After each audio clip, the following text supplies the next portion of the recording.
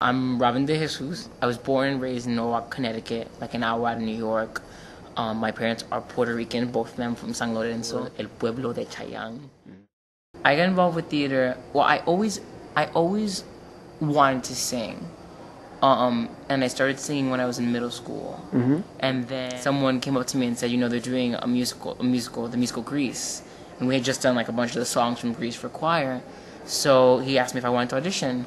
And I said, yeah. And then I just randomly went in, like not expecting anything, was like cast in the ensemble and went to the high school and just kept doing theater from there. I mean, I was always told that I wouldn't make it in this field because I was short and I was Hispanic. And that was by my teachers that wanted me to study voice. Or not all my teachers, but some, thought that I was more suited for an operatic career. And I didn't want to, but I was doing it because I thought it's the closest thing to what I love.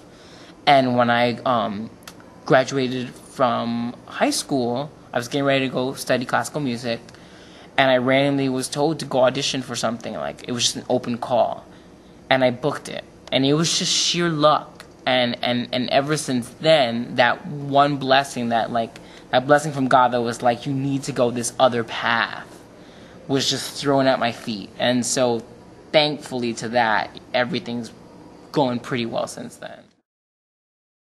Oh wow! I was very green, and I still am to an extent. But I was very green then because I didn't really know what I was doing. It was my learning experience. It was my version of college. I was always told, I was a theater actor, so I was always being big and broad and whatnot, and then to do that and to be much more subtle and learn that craft. Naturally, there were a lot of not so great moments caught on, but it happens. So you learn in the run. Oh, big time. I mean, especially for me, so many other blessings have come from that, and I've done much more work since then, much broader work, and I've gone out, spread on much more directions than that. So I have been blessed in that sense. There are times that I would like to know what it would feel like to go back and tackle that all over again, how I would handle it now. And it was rough. There was like a year and a half where I didn't get any work. I was waiting tables, and I wasn't waiting tables in the most glamorous places in the world, but it was humbling, and it was good for me, in that sense of like, it really tamed me down. I think it really was for the better for me to be able to feel like I was heading up. And then have this moment of like a crash. Then like a year and a half later, things kind of started rolling again, mostly readings and whatnot. And I switched agencies, and that's really kind of where things kind of flipped for the better. And I remember my agent telling me, you can't always just take work that's there for money. She's like, you shouldn't be afraid to turn down work, and you also should not be afraid to do it that doesn't pay much. And I remember at that moment, I started doing all these like little itty bitty like readings and sort of like just little like 10-minute scenes for writers and stuff. And then like a few months after that, I started just getting offers without auditioning. Or I'd get people that would come up to me and be like, hey, I saw you in that 10-minute scene, I wrote this for you. Like they would write a foot-out play for me. And I remember being like, oh wow, this is not paying the bills, but it's so much more gratifying. And I did get to a point, not to say that, I always do that. I did get to a point eventually where I was like, okay, now I need to like sort of settle for something that might not be as great, but it'll pay the bills, So now it's sort of been finding that balance of both worlds. Life is about balance, isn't it? Yes, life is completely about balance. So what helped change my life a lot too was I saw the musical Carolina Change. Uh-huh. I saw it like 5 times. I had never done that with any show. And I was so passionate about it, and I could feel everyone else's passion on stage with it, And I remember I said to myself sitting there, I was like, I want to do stuff like this. My parents did. They were really great. The only thing that was rough for my mother was when I got camp was the fact that it was a drag queen. My family's been incredibly supportive. There was one point where I was ready to go back to college, so I never started it because I couldn't afford it. I remember it was like a month before I was supposed to go, or 2 months, and I was trying to figure out the loan situation because I needed like another like 20 grand more.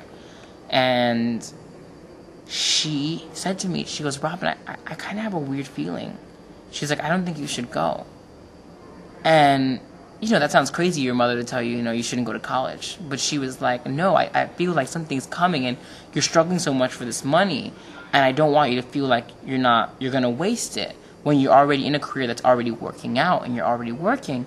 And so she said, I think you should just take a second and let things be. And so I didn't go to school. And 3 months later, I booked my first Broadway show. And since then, it's been like it's been this great ripple effect for me. It's like just everything in life in general. I suppose one of the hardest things in business is to not get frustrated, is to always know that and have faith that it's going to work out and be okay with the way things currently are. And the things that you're not okay with, to do what it is that you can to get through that, you know? It is really difficult sometimes because you only get seen as one thing in this business sometimes if that's what, you know, is one of the first things you've done or whatever. And so it is very difficult to try to break that mold. I think for me, what helps the most is having an agent who's willing to fight for you. One who says to the agencies, you know, this person can do more.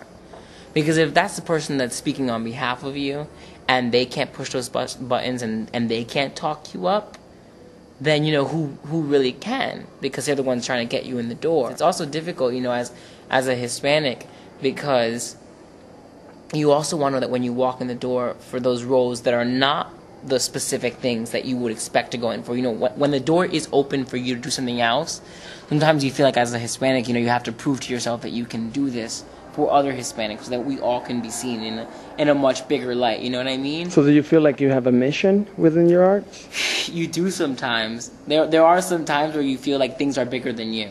Like you're not just doing them for yourself. That's really, really difficult for me. I don't know what to say. You put me on the spot. I do love Philip Seymour Hoffman.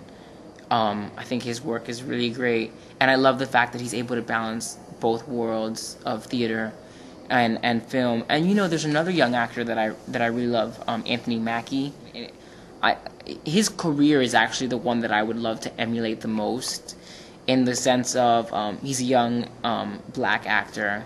And, you know, he does his share of, like, films that do things for black actors. And he does his share of things that, you know, you wouldn't expect other black actors to do, or you wouldn't expect the door to be open to them because of the stereotypes and whatnot. Art should provoke. Art isn't just to be enjoyed. Are you a dreamer? I am a dreamer. I am a massive dreamer. And I didn't realize that until through a discussion I had with my mom about a year ago. She happened to mention my dreaming and the fact that I was always a dreamer, and so it's funny you should mention that, because it is something that I never really realized that I was, but I am. Yes. I guess the big thing for young artists is to keep working at it. And, you know, there are so many times where you give up, or you feel like you want to give up, and you don't want to live your life feeling like you could have been something. You want to know that you at least tried, and you have to go where it is that you feel passionate about, and know that it will eventually come. It will eventually come. I think it's brilliant, you know? I feel like we are a minority in this business, and unless we, as you know, as a group, sort of come to this general consensus of, you know, we affect each other and how we are all viewed as a group. Unfortunately, when you're in a minority, you're not just your own entity sometimes. Sometimes you're considered more than one.